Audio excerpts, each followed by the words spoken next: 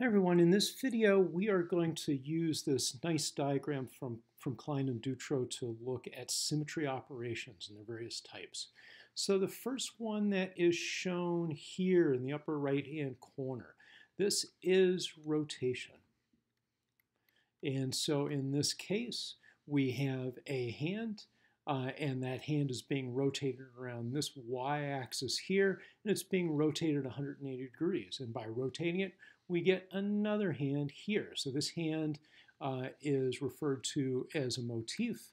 It doesn't have to be a hand. It could be an atom or a set of atoms or anything else that you like. So in this case, they're showing a hand. And as you'll see in a moment, using a hand has some advantages. So this is an example of a rotational axis of symmetry. In this case, the rotational axis is the y-axis here. What is shown over here is a mirror plane. So we have a hand over here, and it's being reflected across that mirror plane over here. So here is a mirror plane, another type of symmetry operation.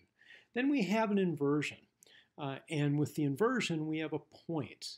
And in this case, the way this works is we'll take the tip of the hand, maybe the tips of the fingers there, and we'll project them through that point to get the tips of the fingers down here. And over here, we'll take the wrist and project the wrist through that point to get the wrist over here.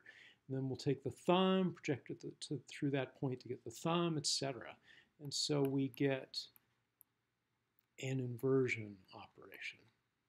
And then finally over here, we're going to combine both inversion and rotation to get rotoinversion. So rotoinversion is at least a two-step, sometimes a multi-step process. We're going to start with an original motif here. In this case, instead of a hand, it's a comma. It's going to be rotated, in this case, 180 degrees. It doesn't have to be 180 degrees, but in this case, because we have 180 degrees rotation, then that is a twofold rotational axis. If we just had a simple rotational axis, then we'd simply have another comma here. Notice that we're using the z-axis as the symmetry axis. So we're going to rotate, get another motif here, but we're not done. That is not a permanent position. For a regular twofold, we'd have another comma here, but we're not going to stop. What we're going to do is project through this inversion point here, just as we inverted over here. It's the same kind of thing, where the bulk of the comma would go through that inversion point to produce the bulk of the comma over here. The tail of the comma would project to get the tail.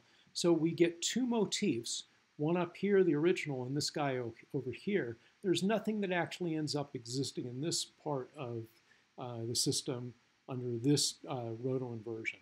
Now these all get different kinds of symbols. So this rotation here, because it's 180 degrees, it is also a twofold rotation, so we call it a 2.